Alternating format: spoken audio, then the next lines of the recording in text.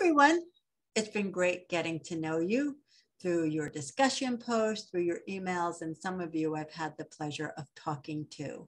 So I did receive a couple of questions on the next assignment, assignment 6-1. So I thought I'd share a video answering some of those questions and helping you to get started.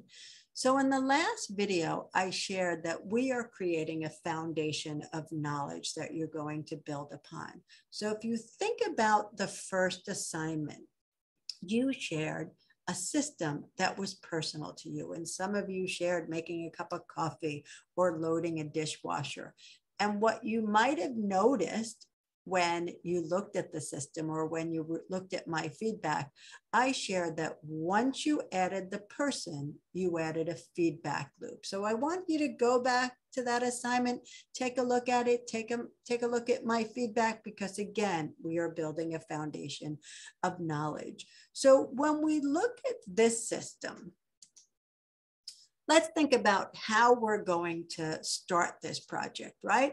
It's a big assignment. So the first thing I want you to do, take it one step at a time. Start by defining those concepts because we're going to use them in the assignment.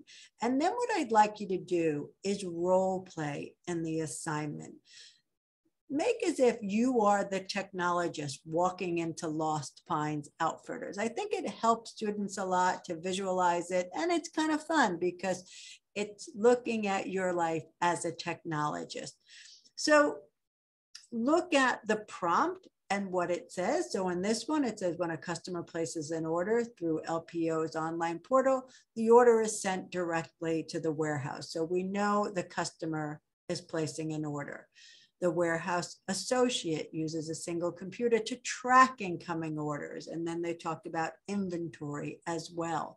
So where do we start with this? And while I'm not going to share the diagram, what I do want to do is talk about where to start. So, you know, right now I have my PC up, and this is the single computer, right, that the warehouse associate uses. So if you put this on your diagram first, you have a starting point.